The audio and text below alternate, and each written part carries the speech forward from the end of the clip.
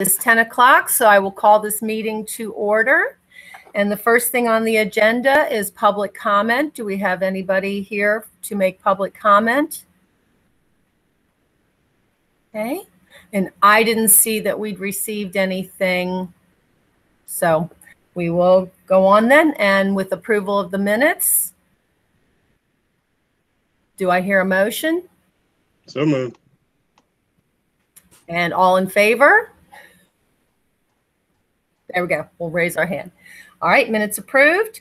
And any board member comments before we get started with presentations? All right, we'll dive right in. And we have a change to the agenda. We're going to hear first from, I think, Ms. Claybaugh, I thought was on here, about the Elementary and Secondary Schools Emergency Relief Fund. Good morning. I'm Heather Claybaugh, Budget Officer for Frederick County Public Schools. I'm also joined by Doreen Bass, our Grants Coordinator. And today we are here to present or look for approval or acceptance, rather, of the commonly referred to ESSER grant, which is part of the CARES Act. This is the first of 4 grants that are coming through the CARES Act to FCPS. This grant covers a number of activities, including our some activities for our operations department, food and nutrition, summer activities for general ed students, summer activities, and then recovery services through the year for our students with disabilities, as well as some additional professional learning for new teachers, as well as some distance professional learning. As part of this act, because this funding comes through our, the U.S. Department of Education, we are required to set aside a portion of the funds to our non-public schools in Frederick County. And we have also decided, in order to provide services for our charter schools, we are also providing them with a PPA for the funds to use as well. And they are completing applications and are under the same sort of guidelines that FCPS had to follow to receive the funds. Those schools will be receiving the funds as well. The amount of this is just a bit over $4 million. The funds start on 7/1/2020 and run through 9/30/2022. So it's quite a long grant period. Are there any questions regarding the grant?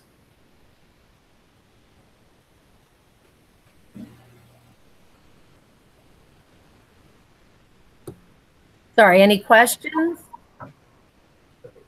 I guess I would just ask Heather, what was the process for deciding our priorities? So we started with a cabinet level discussion, and then the ACTS team met regarding the academic portions, and the majority of the grant are school-based academic. We spoke to our operations department because fortunately there were some items that we could cover through operations. We're using it for masks that are washable. It's a service that we'll have throughout the year, and that will be for staff.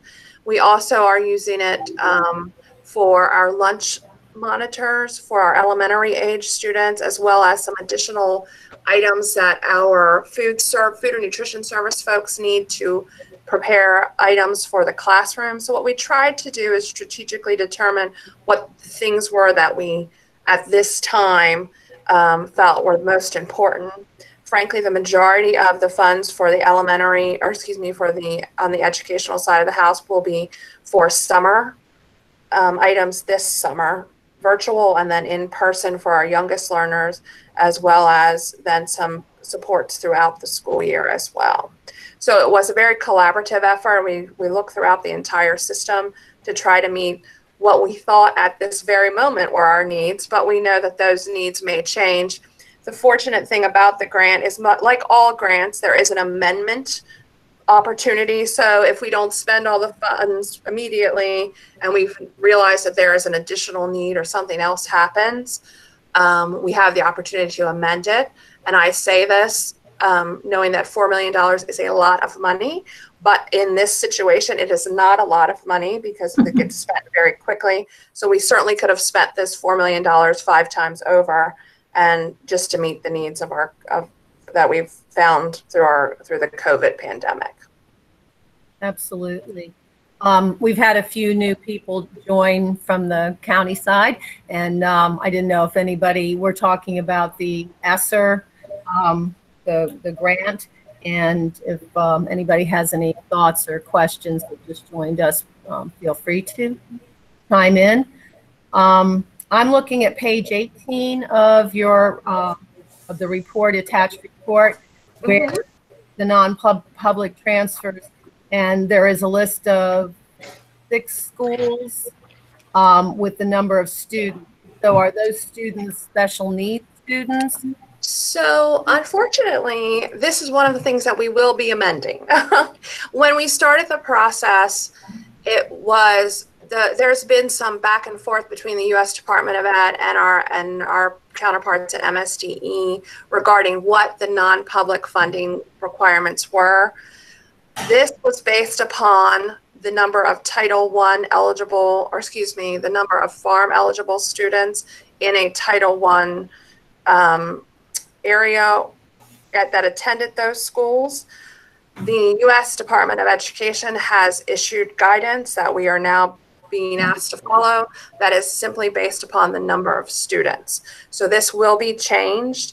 It will actually increase if participation happens as Doreen originally calculated. We'll probably see this increase by about $100,000 to cover the students. So there's just been some back and forth, and as I understand from an article Doreen sent yesterday, that there may continue to be some back and forth because some school boards, some states have decided to enter litigation against the Department of Education. So we are going with the new guidance, so we will be amending this, so there will be some additional students.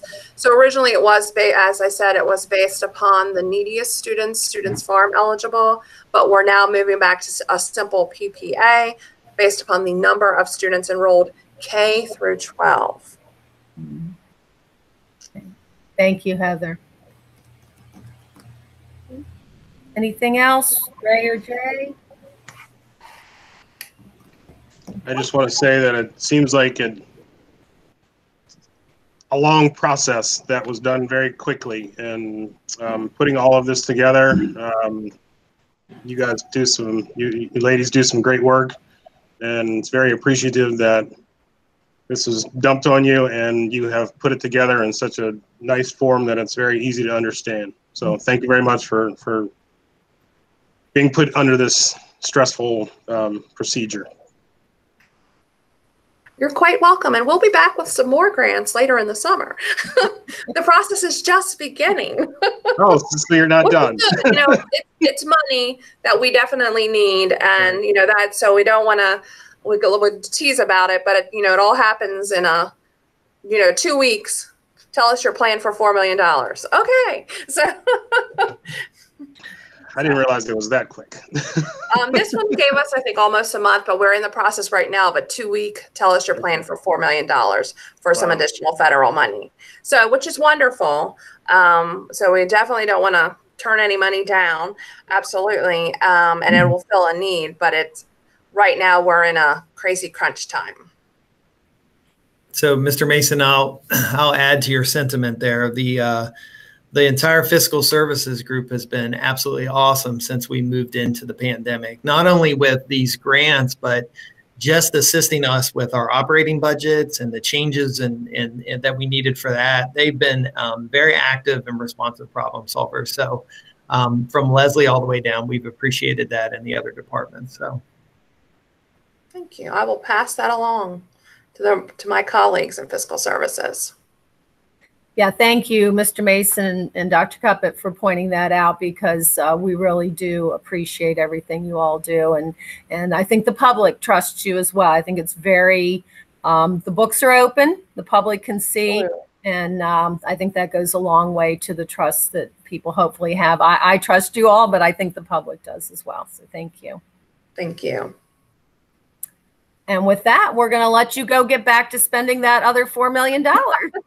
Thank you. Have a great day. You too. Okay. Next up, we have equity in social studies education. Yeah, well, good morning, everyone. I'm Kevin Cuppett. I'm the Executive Director for Curriculum Instruction and Innovation here in Frederick County Public Schools. And we're very excited to bring this presentation to you today. We do appreciate the committee's interest in this topic. It's certainly timely, but I did want to present a little context that this kind of work around equity we have been doing for quite a while in the school district now. Several years ago, I don't even know how many it is, we began with the support of the board and their equity policy, which was great leadership, I feel, for Frederick County Public Schools, launched all kinds of additional work in the district. Specifically in the curriculum department, I want the board members and the public to know that we began developing our content-specific equity plans at the very beginning of this year. We had engaged in several department equity activities prior to this, but we asked each of the content areas to go through a process with us where we would identify areas of impact that we could make from the curriculum department. Whether it's in professional learning or selection of resources and materials or interpretation of standards, hiring practices for teachers, retention practices for teachers, et cetera. So we took a wide look and had a lot of great conversation in the first semester around this, and then sent departments, individual content departments out to begin developing their equity plans. And they were due back, I believe, the very beginning of April. And we all remember what happened in March. So at the beginning of March, might have been even the last week of February, I redirected the efforts of our team to be able to support what we expected would be a period of distance learning. Now that we've returned back to our curriculum workshops, teams are now starting to refocus back on those equity components now that the distance learning emergency is over.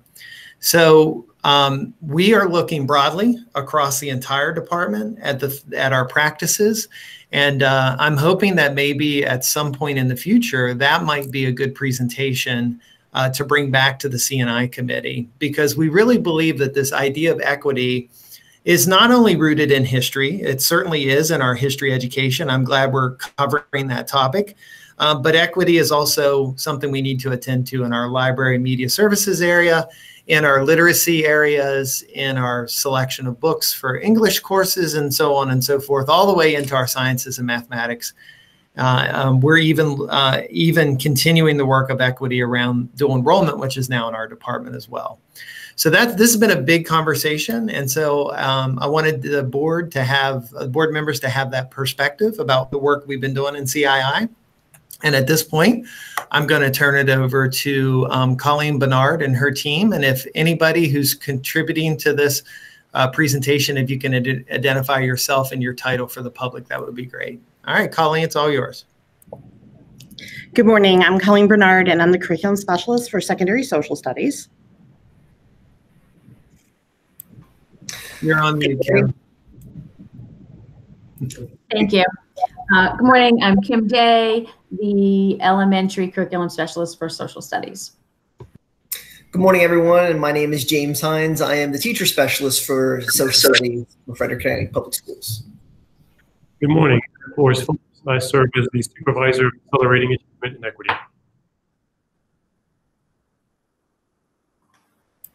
I think we might have just lost Colleen Bernard. Yes, I think so. Yeah. Let's give her a second to reconnect, because I think she probably has the first slide. And James, will you be presenting? Here she comes. Yes, I'll start now. Okay. Thank you, James, for handling the technical side of this. Appreciate it. Sorry, for some reason it dropped me out. We're here today to address the board. You're on mute, Colleen. Somehow you got switched to mute.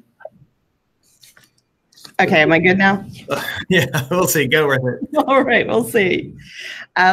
We're here today to address the board's information request regarding where in the social studies curriculum we teach Black African American history.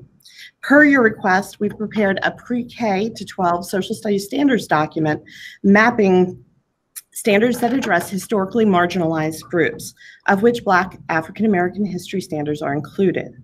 Prior to addressing the standards document, we'd like to provide some definitions that will help inform today's discussion and an overview of the curriculum design and implementation process used in the deployment of standards. And unfortunately, I can't see the presentation. Yeah, James, you may want to share by a single tab rather than your whole screen. Try to unpresent and present by just showing a single tab. Yeah, so we definitely practiced this previously, and of course, the tab, it is not coming up, of course. Let me give it a shot from here, James. Sure. And it'll be the PDF version that I'll share. Got it.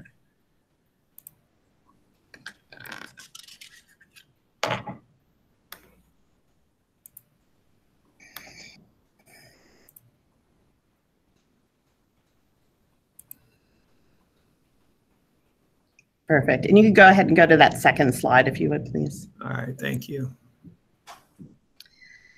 Standards are but one component of a robust curriculum. The totality of curriculum includes standards, as well as instructional resources, professional learning, and ultimately delivery through instructional practices.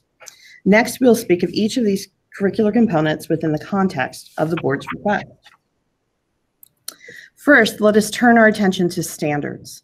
In the past 4 years, the Maryland State Department of Education has developed new standards in both the elementary and secondary social studies programs.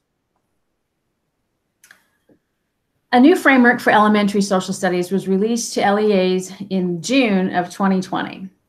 It was released to LEAs so we can begin the process of building out curriculum, which includes crosswalking our current standards with the new ones, identifying and securing instructional resources, identifying professional learning needs, developing appropriate professional learning for teachers, and aligning instructional practice to the new framework. To do this, we will need human resources to help with the curriculum development and new instructional resources for implementation of the new standards. It is my intention to bring the new elementary standards to our board for approval in the spring of 2021 and begin implementation of the standards in the fall of 2021. In the secondary program, MSD first implemented new standards in American Studies 1 ahead of the new 8th grade assessment that was slated to be field tested May of 2020. That field test has been postponed until next May. The state also revamped the American Government Standards and Assessment to address new standards and implementation, as well as the implementation of the Maryland 6.0 Skills and Processes Disciplinary Literacy Standards in Social Studies. Next, the state revised the Modern World History Framework, and most recently, the American Studies 2 Framework. Per our previous CNI committee meetings, we expected the AS2 standards earlier in the year. They were received in May, and we are asking the board to move forward with their implementation for this fall. You should have received a copy of these standards in support of this presentation.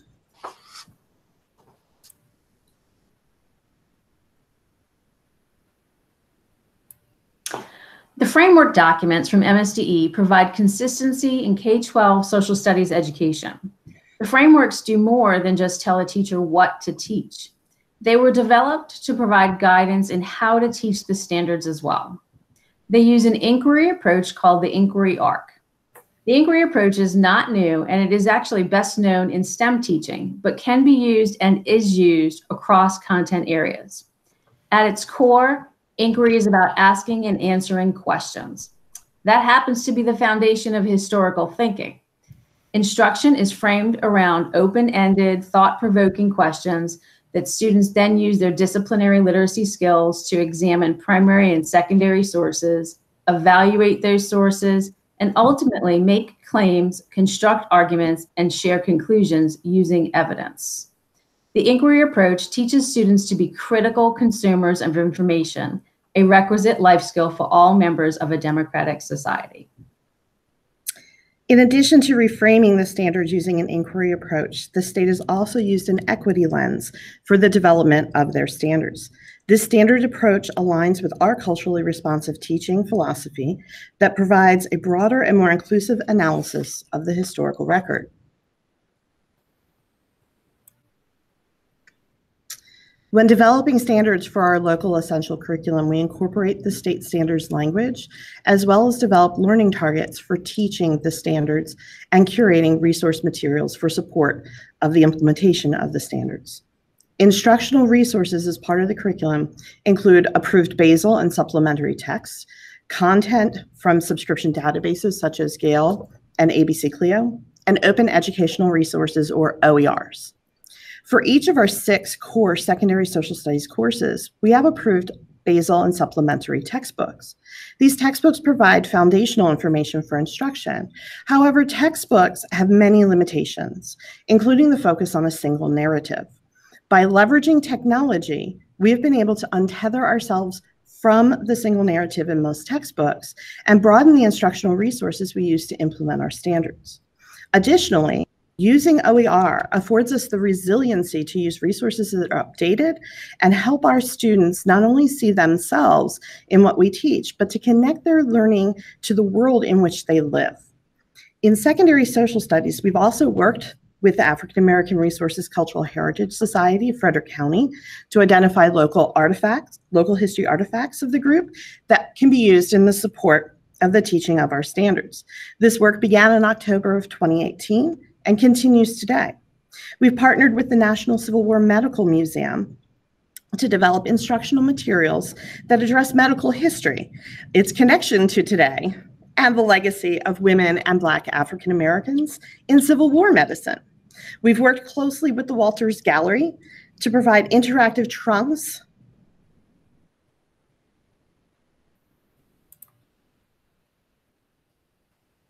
Sorry.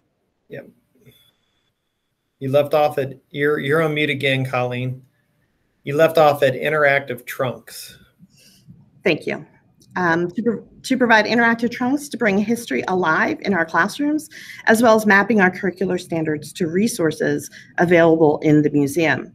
We look forward to continuing and expanding all of these partnerships. Both the elementary and secondary social studies programs support multiculturalism through the provision of resources to all of our teachers for teaching about holidays and special observances.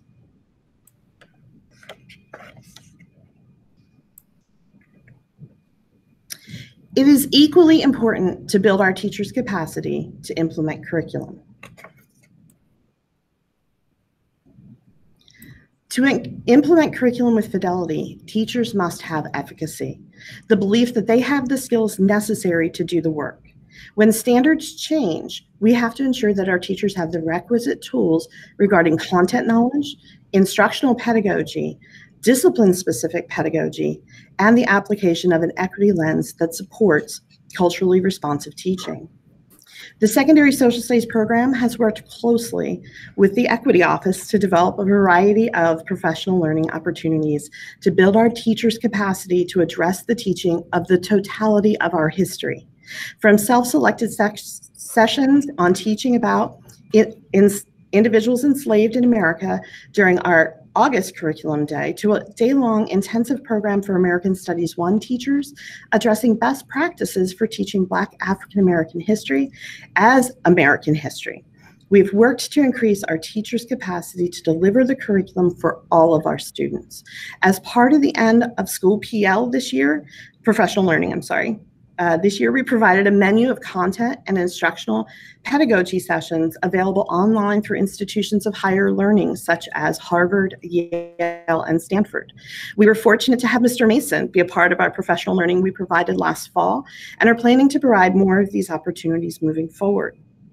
Additionally, during this spring's continuity of learning, Dr. Eric Loris Phillips from our Equity Office and our Secondary Social Studies team provided direct virtual support to teachers as they grappled with how to address teaching history with fidelity about people who were enslaved, civil rights, the Holocaust, and many other topics within the limits of an asynchronous virtual environment that provided no opportunity for our teachers to interact in real time with students.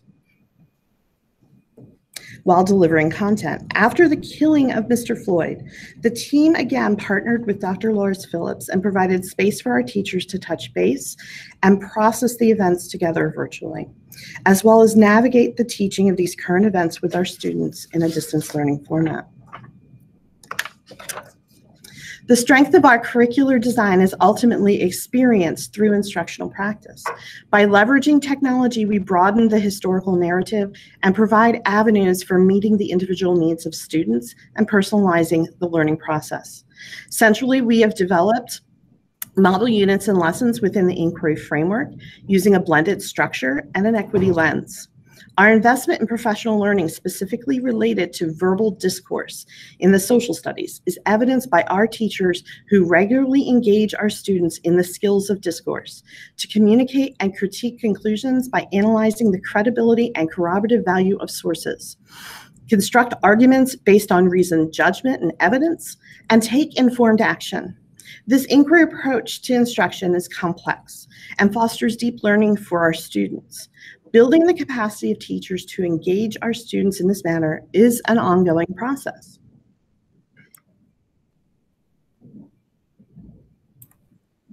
Overall, social studies is implementing new standards with an equity lens, curating and deploying a broad spectrum of resources, building capacity of teachers through professional learning, partnering with our equity department to develop and implement multi-year integrated equity plans, and with local organizations to support our curriculum implementation so that we can effectively address the totality of our history that weaves together an historical narrative inclusive of all of the peoples who have been a part of it. The success of any democracy is predicated on the education of its people. As social studies educators, we're on a mission to develop informed and engaged citizens for our democracy. Our work is a work in progress as we continue to evolve our professional practices to meet the needs of every student in FCPS. Do you have any questions?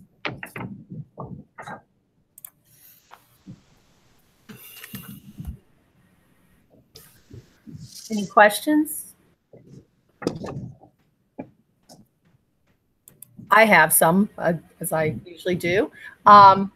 So I'm looking at the curriculum standards with historically marginalized groups, and sort of more a general comment, but maybe you could put in context. I think this would go to Kim. History in elementary is really, would you say, a small part of the social studies curriculum? I would agree with that. So what we're seeing here is the totality of the history, but in the context of the whole elementary social studies curriculum, it's a very small part. Yes, that I would agree with that. And, you know, there's nothing at this point that you can necessarily do about that. I myself, of course, I love teaching social studies, and history was one of my favorite parts to teach. So, but I think this is where what you all are talking about with the professional learning and the resources. You all know teachers find things they like to use that they feel work well with students, and can get in a little bit of, I don't want to say a rut, but in a practice that then doesn't expand. So, but once shown new resources, a lot of times, you know, I'm speaking personally, you're ready to grab onto them. So I love that work that you're doing of pulling people together, making them aware, and then providing resources. I think that is crucial to the whole thing. And then finding ways to expand this, because I did mostly teach language arts. So that's where I could definitely pull in literature and you know, factual information that would support what they were doing in social studies or science.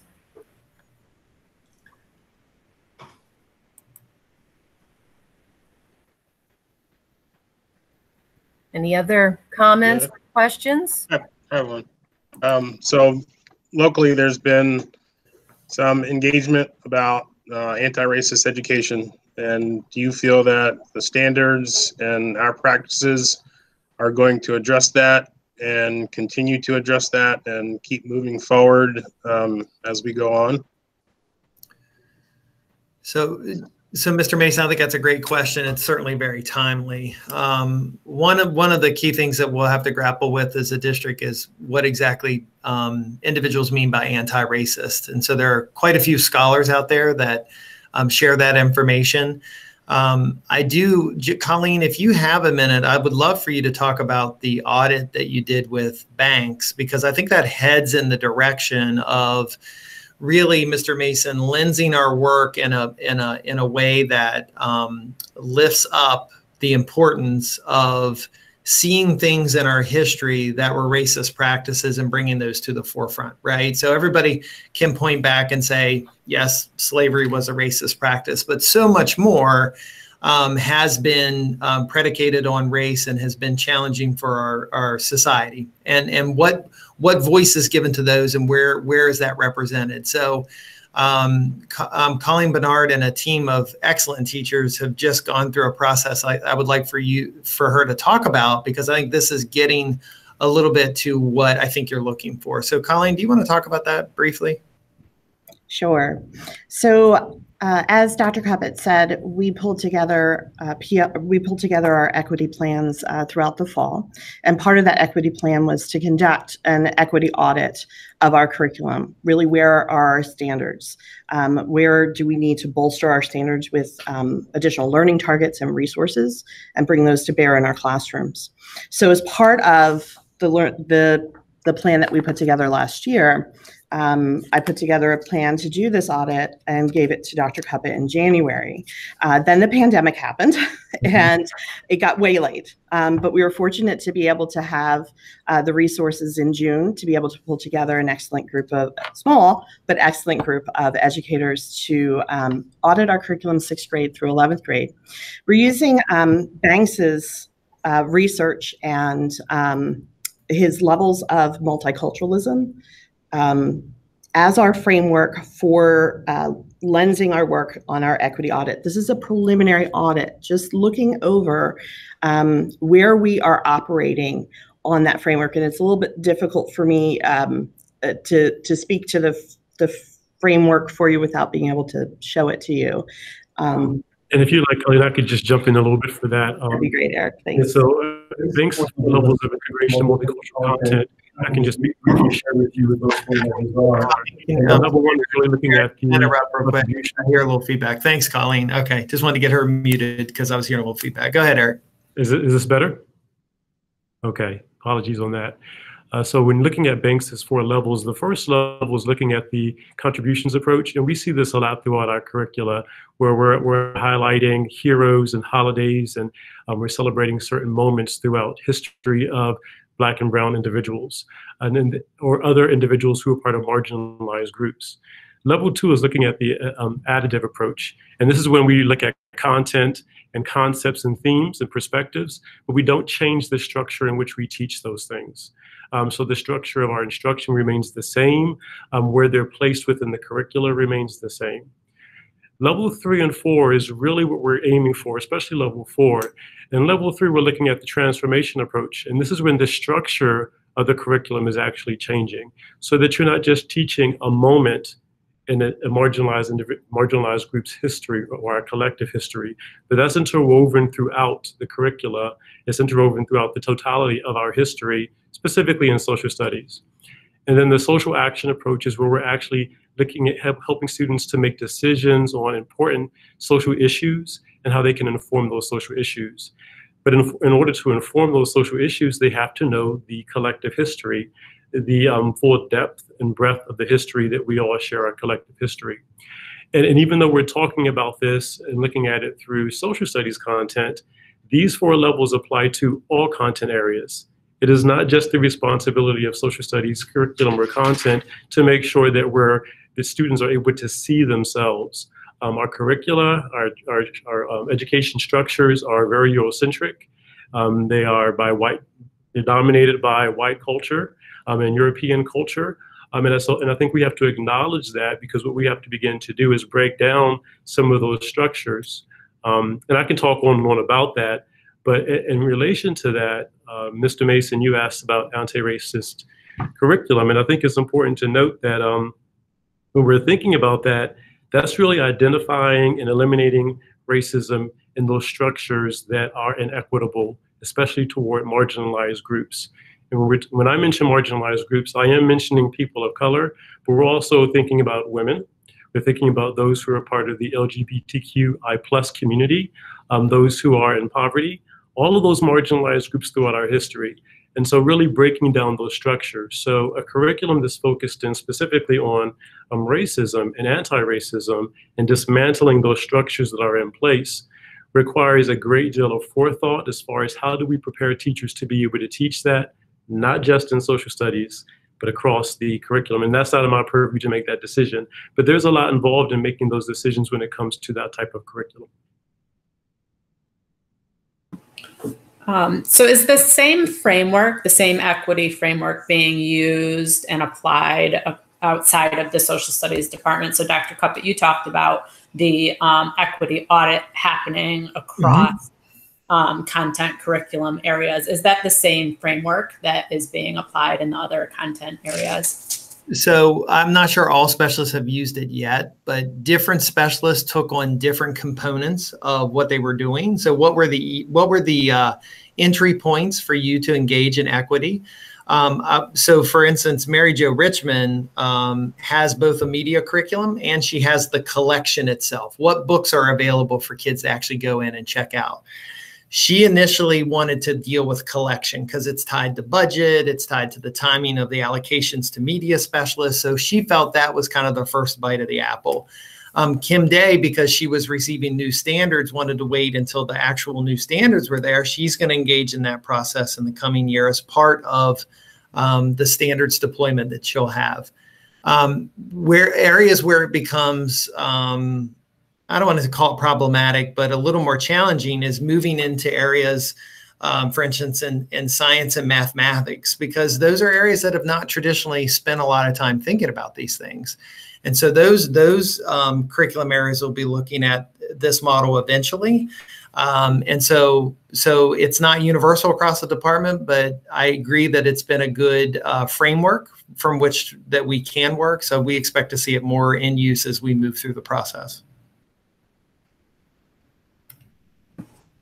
Thank you for that. And I also just wanted to, acknowledge that when you started, Dr. Cuppett, you also just mentioned how the depth and breadth of what needs to happen within FCPS, that it's not just, our social studies and history departments that need to be doing this equity audit, but looking across the board. And then it's also not just curriculum, it's also instruction, it's content, it's hiring and retention. It's sort of the systemic lens that we need to be taking. And, I appreciate that. And thank you, Eric, for that description of the process that social studies was using. I think that is really the lens that we need to be taking, because as you were talking, I was also just jotting that down, in terms of the instructional resources, how are we truly ensuring that we're not just selecting the Eurocentric, dominant narrative that has typically been used, and how are we making sure that we're really expanding beyond those single narratives when selecting the resources, or the foundations that our educators are really building off of within the classroom. So I appreciate that. And in terms of the culturally responsive teaching opportunities for PD, is that available to all teachers at all levels, or is that more focused on the social studies department that Colleen mentioned? As far as is culturally responsive teaching available to all teachers? Is that what I'm hearing versus in social studies? Right. So are those professional development opportunities available across the system? So Dr. Lewis-Phillips, you want to address a little bit about how we approach that as a district? Yes, I can answer part of that. The work of cultural competency and culturally proficient pedagogy and teaching has actually been taking place in Frederick County for well over a decade, even before I assumed this role. My predecessor, Marie Whittemore, did a lot of that work. And there are some required PL, professional learning sessions, that school staff have to engage in at least once a year. But for the past 5 or 6 years, as we began with the Cultural Proficiency Initiative, this moved into looking at equity, and it's always been about equity. More of that PL has been done. We have equity representatives in each of our schools.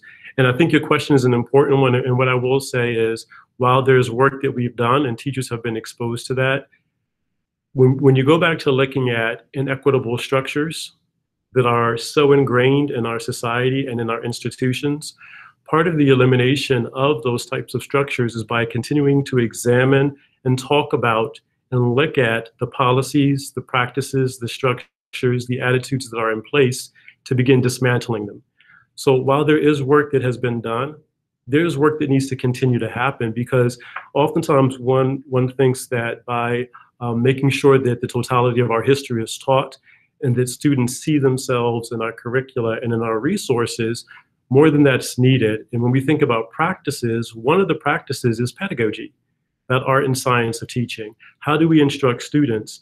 And some of the research that we use there comes from Lansing Billings in regard to, it's not just making sure that those faces and those moments in history are there and interwoven throughout what we do, but it's, do our teachers know how to teach the learner?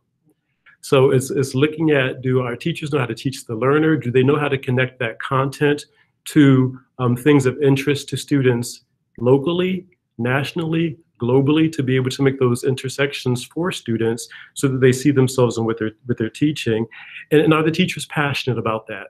And so that doesn't just, I went to an HBCU, elementary education major. We didn't have that type of conversation when I was going through and matriculating through my education program. So to assume that teachers know how to do that, I did methods of math, ELA, reading, science, phys ed, and art. We were taught those methods. And again, we were taught from a very Eurocentric, white dominant perspective, because that's how our educational system is arranged. So to expect our teachers to be able to do that entering our schools, our teacher prep programs need to do more. We need to do more to make sure that that multicultural pedagogy is something that they understand. And again, they're looking at each individual in their classroom and not making broad assumptions about a child once they enter that room. So again, there's a lot more I could say about that, but there are many considerations that we have to make. So the short answer to your question is, yes, that work has been done, but it needs to continue and more needs to be done to make sure that our teachers feel confident and are ready to do that. And they're not confident and ready because they don't want to be. We just have to continue to prepare them, because they were students once that received education and then received training the way that their teachers received it. So again, it's breaking down those structures and those embedded practices that have been part of our educational institution for generations. Thank you. If I can add where we are with the secondary social studies program with that, that's that transformational piece that we want to get to. And MSDE, because of the framework that they've chosen through inquiry, that's really the power of inquiry. Because when we frame instruction around an inquiry question, such as, who really built America? Does racial equality depend on government action? Was the American Revolution a civil war? That allows our students to really explore those topics instead of being funneled into a single narrative that is usually a Eurocentric narrative. When it comes to culturally responsive teaching in social studies, we don't just deploy it as part of our professional learning, we deploy it as integral to our entire program. So right now we have teachers working in curriculum workshops, building out digital resources. Their task for the first week of those digital resources was to embed opportunities for teachers to get to know their kids and kids to get to know their teachers, because we need to bring the cultural capital of our students into the classroom. And also, it also integrates quite nicely with our SEL. And what we want to do is social emotional learning. It also integrates well with our framework for teaching and the necessity to build relationships with students. And that's really that important foundational piece, because if we don't have those relationships, it makes learning that much more difficult. Thank you for that. Great stuff. Dr. Cuppet, did we have somebody that wanted to comment? Yeah, I believe it's Anna Loam. If Anna, if you can hear us and you're still connected, if you'd like to provide public comment, you can unmute and do that. There we go. Hi, everyone. Well, I've never done this before, so thanks for the opportunity to speak. I'm just going to pull up the email that I sent so that way I can read through as briefly as I can. What I noticed in regard to the curriculum outlines as a middle school teacher was that African history was addressed in the 6th grade, but not necessarily African American history. The elementary school curriculum provided that tier 1 overview that you were speaking about related to important figures of American history, Harriet Tubman, Martin Luther King. There were certain figures focused on, but it seemed to stop once they reach elementary school or middle school. So I just wanted to bring that particularly to the forefront, because I will be transitioning from teaching English and math next year to teaching history. And so as I've been prepping, I've noticed that particular spot that might need just a little bit more attention. I don't know if there's a way to create a supplemental unit related to Black history or women's history, because I noticed on the outline that women's history wasn't addressed for 7th grade. And it could be related to a certain month, if it wanted to be that direct, or if it wanted to be a unit, a supplemental unit created that brings in something every single month. I'm not sure. I've never done anything like that, but I just wanted to make it noted that that information seemed to be missing from 6th and 7th grade. The 8th grade curriculum, since it addresses American history, has, an abundance of standards that seem to be related to those two, at least when you look at the chart. But those two particularly seem sparse for 6th and 7th grade. And I also wanted to just bring up the point that as a special education teacher, those with disabilities are also considered to be a marginalized group. And if there's any work that could be done to bring that into focus, that would be, another area that research could be done. Additionally, with that in mind, the curriculum might need to be reviewed through that type of lens, because I noticed that just in my teaching, history is very difficult to teach to those students with special needs because of how intensive it is. And I'm not sure that the way that it's presented is always adapted in the best way that it could be. And so I just wanted to bring that idea forward. As the year comes up, we might have to rely on digital learning, and that is going to change a little bit. Well, it's going to change a lot of how well our students do in history. I noticed that the last 3 months, I could say across the board, my 8th graders struggled greatly with understanding American history concepts, the 8th grade curriculum, because of how intensive it is. Additionally, the last thing I wanted to say, I'm sorry. Oh,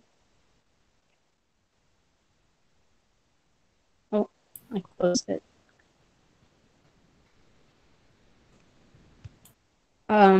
In regard to the resources that are used, I taught briefly in a Catholic school and was made aware at that time that there are certain publishers that have textbooks that are written through a specific lens. And there are Black history textbooks. I worked at a Catholic school and there were Catholic history textbooks. Not that you have to purchase for the entire county, but if it's something to use as research to see what could be used to expand teachers' knowledge and expand the opportunities that we have for professional development, those types of resources could be looked at as well. Thank you, Anna. Thank you, Anna. We appreciate hearing from the teachers in the classroom. I do, and I love the work that all you people are doing. It's great work, but it always is good to hear from teachers in the classroom. I wanted to also refer back before we leave this, and I'll open it back up, but I wanted to say thank you. When we were receiving a lot of emails on anti-racist education, and the petition that was sent from the students, they had included a reading list, and I had asked if we could look at that, and you did, to see what was already potentially on the approved list. What I didn't realize is how many of those were adult literature, and that, of course, presents an issue. But, you know, it is good to know that some of them are, and at least one was being used in the classroom. I believe it was James Baldwin's book. And so I just wanted to say thank you for doing that. And I know you all continue to look at resources and ones that are age appropriate. And that is so crucial to getting those into the hands of the teachers who will then be able to use them. My last year teaching, our fourth grade team did a unit from MSDE that I talk about a lot because it was such a good unit, and I only found it my last year teaching. It was Actions Speak Louder Than Words, and in language arts we focused on Langston Hughes and Frederick Douglass and oh my gosh, Marian Anderson. And we had literature that went with that, so the students saw their lives from when they were children and up, and then the hardships they encountered in their lives and overcame. So it was very hopeful and positive. And aside from that, we pulled in Plessy versus Ferguson and Brown versus Board of Ed. Now, will those fourth graders who are now in middle school tell you about Supreme Court cases? No, but what they got was, wow, separate really was not equal, and that was not fair. And so that's a place we hope to start. You know, I hope we started sowing those seeds in fourth grade. So thank you for cross-referencing that list and taking action on that. Anybody else have anything else? Eric? Yes, if I could just add, I know that I mentioned the 4 levels of Banks model. Now, I want to make sure I make clear that we're not saying that you don't do levels 1 and 2. It is important to celebrate individuals in those moments in history, but it could be an integration of all those 4 levels. Again, primarily where we see ourselves is in level 1, sometimes in 2, and we want to be at level 4 as well, level 3. And by getting to those levels, we also are helping students to be able to understand those structural inequities and why they exist, and why people perceive and feel and have the attitudes they do related to certain things that are happening in our society today, and how they can take action against those things. So it really needs to be a combination, or how they can inform those things. So it really needs to be a combination of those 4 levels. I just had one other question in terms of what are the next steps now that the equity audit has been completed? It has been completed, right? I think that's what you shared. What's the next steps of sort of moving through the process now that the audit itself is completed? What happens next for social studies, at least? Well, I kind of consider that like our formative assessment. It gives us data for us to take actionable steps moving forward. So as we build out the instructional materials for our course and as we develop our professional learning plan for our teachers moving forward, we will use that information to inform our practice. When we look at, and each level, we had a middle school group and a high school group. And you can imagine this was a huge task, and they had very limited time. So this was our first go. We certainly need to do a much deeper dive into this, but at least for this summer, it's about bringing more instructional resources to bear to teach the standards. And, you know, I'll address the power of open educational resources versus a textbook. You know, we did a quick audit. Dr. Kappa doesn't even have this because it got, you know, I wanted to pull together, you know, how much are we really leveraging technology, and more than 150 different sites of resources, everything from the Reginald F. Lewis Museum to American Archives, Asia Society. Those are the types of resources we can bring into the narrative and make it a more 360-degree narrative. So how we will use the equity audit, we'll use it to, if we need to revise standards where the group determined, you know, we have some issues with standards here. Ms. Loam pointed out the issue of, and we can see it on the standards document, where are the women in our history? They're absent. The other thing I do want to say too is you can really notice, I think, the difference between the new state standards and the old state standards, because our 6th and 7th grade curriculum are still old standards. The state has not done anything with them yet.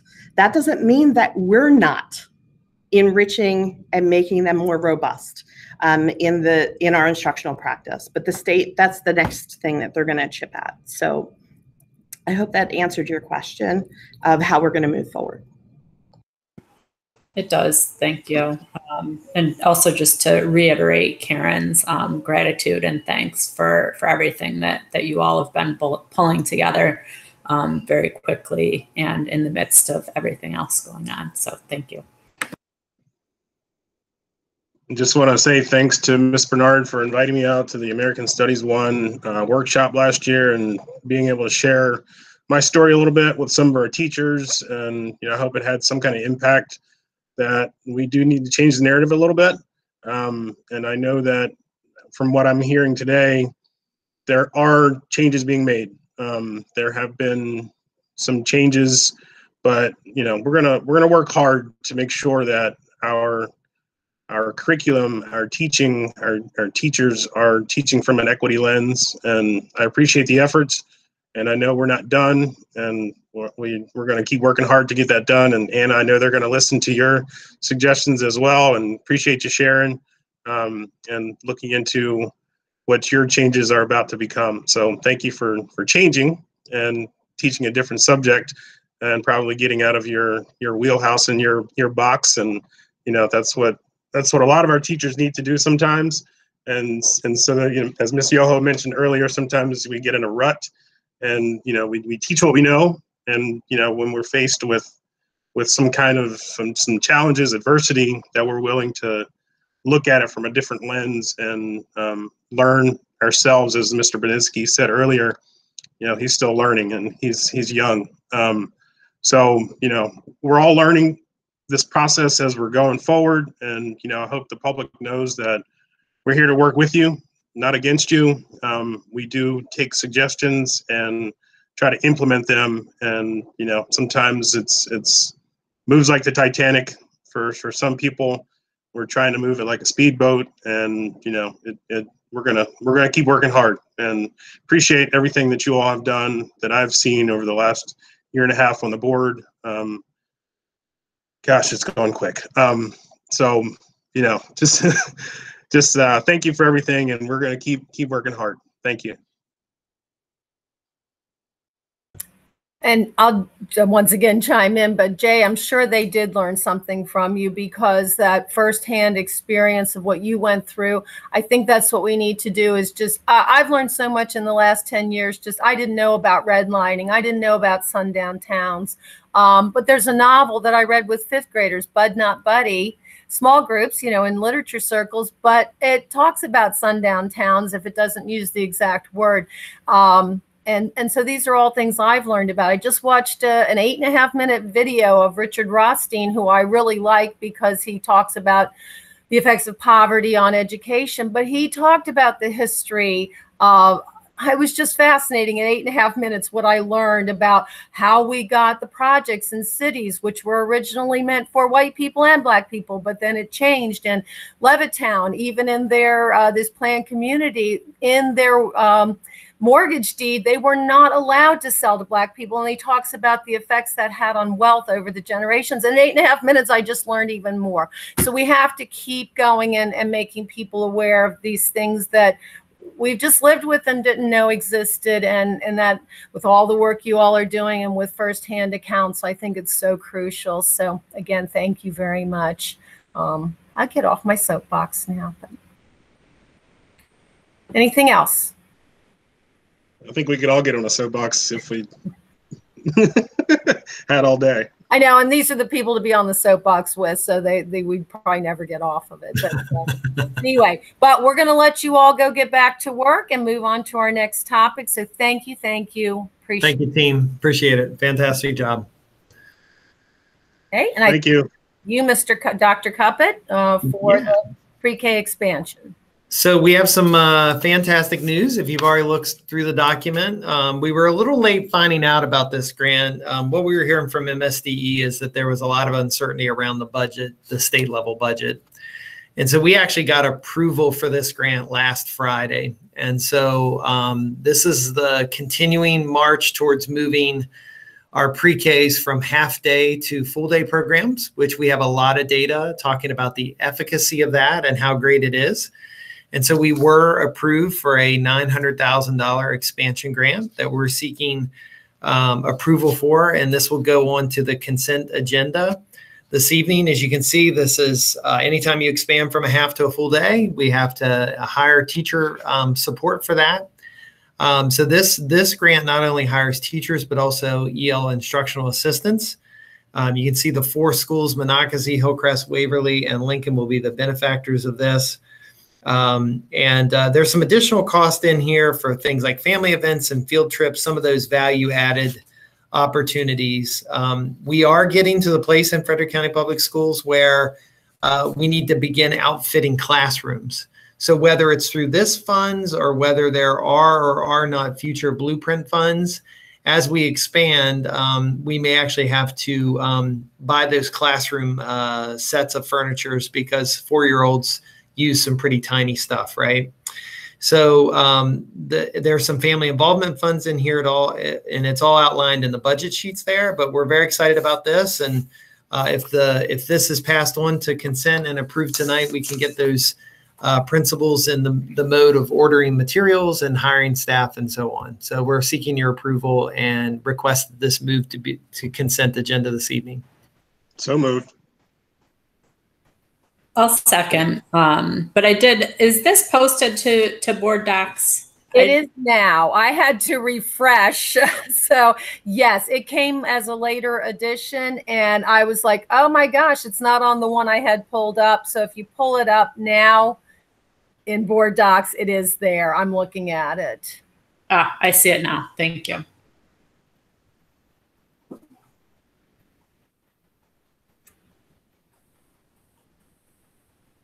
Any questions on that? Concerns? Nope.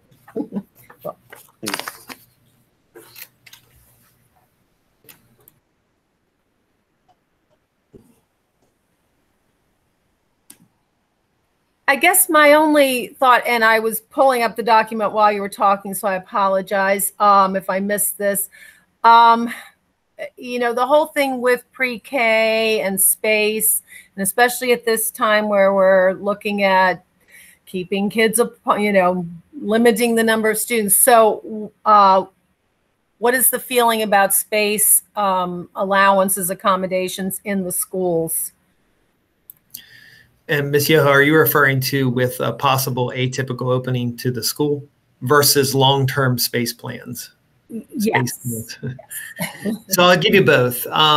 Obviously, we were gonna, if things move forward and we move to a model and we're in stage 2 in the fall and we must maintain social distancing, then what you'll see in tonight's materials, obviously, is the recovery plan. And so the same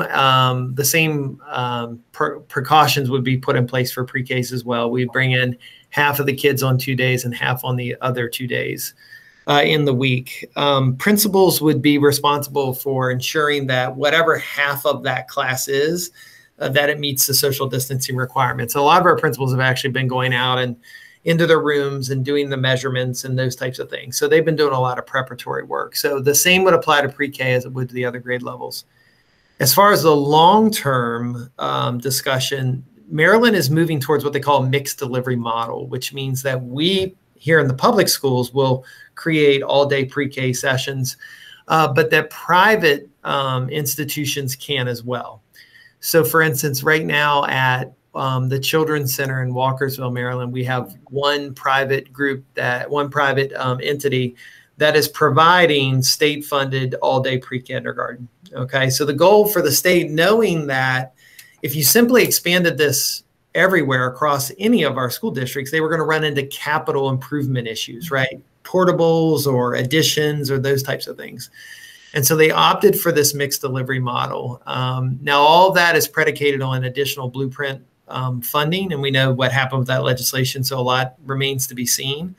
The funds that we were getting this year for expansion will go forward because they were under that previous 2-year legislation that allowed for some funding. So depending on what happens with the funds, we will either be working in collaboration with these private entities to see if they can spin up locations. But we do have a multi-year timeline for here in Frederick County. We're just now getting into the situation where it's going to be a little more challenging because we do get into either space and or furniture related issues. But I will tell you that our principals in our schools are prioritizing this because they know the value of early intervention. So when it comes to juggling teachers around, they're getting pretty creative with their use of space. So depending on what happens with funding from the state, we'll obviously keep the board updated on where we're headed. So next year, this next legislative session will be interesting. That it will. I have two questions. Do we know how many students in each school? And also for pre-K, we currently, I think, go off based off the parents' income. And is this that type of, it's not just open to everybody. We do have now, Mr. Mason, I think it's a great question. We go off income guidelines, but the thing that's happening with this expansion is that they're actually raising those income levels. And so I don't know the exact, I think we were at 180 of the poverty level initially, and now it's to 300%. But beyond 300%, the state's intention is that those families, I think it's 300 to 600% of the poverty would pay on a sliding scale tuition. So the state would fund part, and individuals, families could fund part. We're still in we still have enough students who are eligible under that 300 that we're filling our locations. As to the exact number of full day slots at each school, I don't have that right in front of me, but I'd be happy to email that to the committee. Okay, thank you. Yep, it's grown considerably over the years. We're very excited about it. Great. Any other questions on that? Yeah, I won't even get into the concerns until that have come up at the MABE meetings, Maryland Association of Boards of Ed, with the private providers that aren't jumping on board. So, because the bar is very high, so, and charging people to send their kids to public school. Anyway, it gets to be a whole philosophical thing, and we'll go there when we get to that point. But thank you for this for now. Okay. Anything else for the good of the group? Was there anything else on the agenda that I missed, Dr. Cuppett?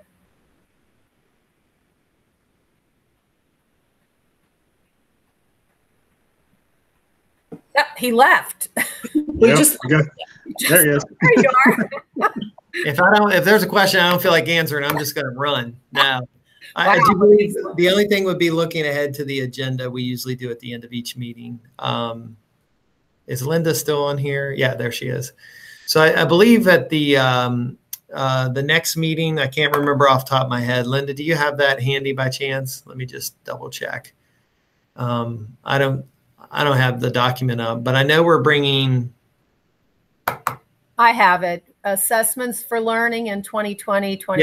Yes. Thank you, Karen. I appreciate Sorry that. about That's going to be, the board had significant questions as we did around assessing students post continuity of learning and into the fall. What do we do for that? So you'll see that narrative is given that into the plan that you're going to review this evening, but the details are not all there. We're almost done working those out. And so our goal was to bring that assessment plan back to CNI, which we've had in the past, but we've usually done it much sooner. But with the disruption of COVID and trying to make some more timely decisions around assessment, we just decided that the best time to bring it would be in August. And then the proposed calendar is laid out there. We know, you know that we can always adjust those reports back from content areas or from EL or some of those standing reports. Ms. Yoho always come back, but if timely topics come up, given adequate notice, we can bring those presentations to the CNI committee. So I think August is set up, and that'll be a lengthy conversation, I would imagine. So you had also mentioned, Dr. Cuppet, at the beginning of the meeting that, you know, outside of the social studies department, all of the departments were completing this, you know, equity audit and assessment and developing their equity plans for moving forward. And I personally would love to hear from other content areas as well moving forward. So I don't know if, you know, we can space them out throughout our meeting dates, but I would love to hear, you know, what the English department is thinking about in terms of their equity plans and math and science and moving forward. So I don't know if there are other board members who would be interested in hearing that as well, but I think that would be important information for this group to consider or to hearing. So Ms. Gallagher, I think that would be fantastic. I think as they bring their reviews to you, highlighting their equity plans as part of their presentation would be the most logical choice. And what we can do is Dr. Seaton and Linda and I can look at the agenda. If there's somebody who's not getting to you anytime soon, so to speak, we may have them come up and share maybe their equity component only. A lot of times we place them on the schedule based on when things are coming from MSDE and when there are going to be updates. But Dr. Seaton and I and Linda will sit down and we'll look at how to get the equity plans to you through the course of this calendar year. Does that sound like an appropriate plan? Very good. Okay. Yep, that's great. Thank you. Yeah, thanks for bringing that up, Ray. That's a great suggestion. And if I might say, English Language Arts is on the schedule for October 7th. So that's not too far away, really. Yeah. And I think they'll have clear information for you around their equity plans. I will tell you that Jen Ralston, who's our new curriculum specialist for elementary and English language arts, from day one, set up the right to read as an equity-based issue. It was out in front in her very first presentation to her literacy specialist. And so it's a topic that she's very passionate about. All of our specialists have had a lot of anxiety around student learning because of the COVID closure. But in almost every conversation I've had with her, she's about, let's find out where kids are when they get back. We need to get them the appropriate support. We need to equip teachers with the tools that they need. They're creating digital resources to support the continuation of our phonics program. So she's very passionate about it and will be excited to share that, I'm sure. As will Sue Ann. She's been really looking at one of their big areas, of course, are what are the books that we put in front of kids? What are the texts that represent all of our students, not, as we said, Eurocentric kind of literature. So they're looking at that as part of their middle and high school approach to the equity-based things. All right. So we good? I think we're good. Thank you Thanks, so much. Kevin. Appreciate Thank you all. You guys have a great day. I'll see you this afternoon. Good to see you. All right. Well,